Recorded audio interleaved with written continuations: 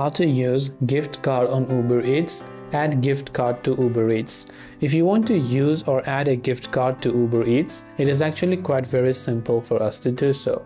All we have to do is go ahead and then first of all, make sure to launch the Uber Eats app, and this is the type of interface that you will be able to see.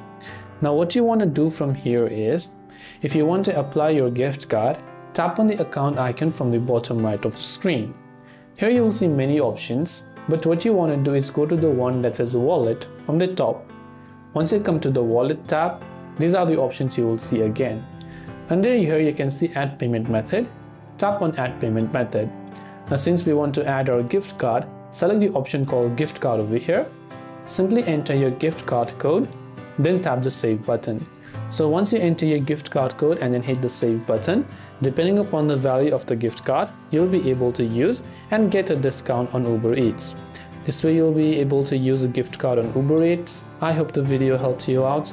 If you have got any further questions, feel free to leave them down below. Thanks for watching till the very end of this tutorial, and see you soon, as always, in the next video.